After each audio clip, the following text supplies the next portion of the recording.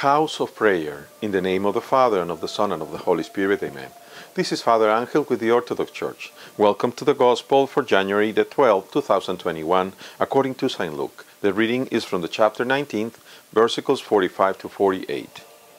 Today the Lord is reminding the Pharisees, the scribes, and everyone that have basically overtook the house of prayer, the temple of God, and made it a den of robbers.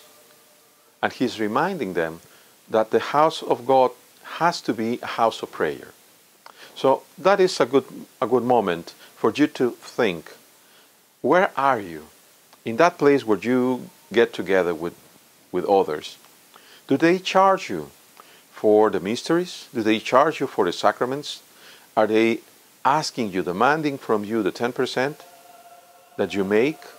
If that is the case, you are not in the house of God.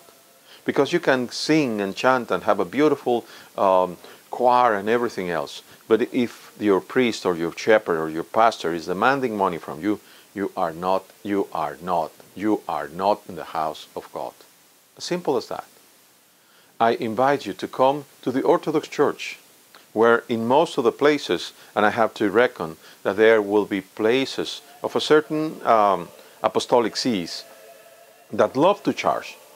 There is one specific that I will not mention, but there is one specific that remains Orthodox, although having great troubles by the Patriarch, that loves to charge money.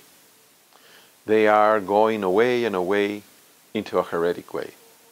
But like I said, the Orthodox Church welcomes you openly. The Orthodox Church is a place where the priests work with our hands to pay for our own subsistence, our families, and to give also to sustain to our church and to give alms. It's a place where everyone comes to worship truly, where no money is demanded of anyone, and that we are stewards of our church.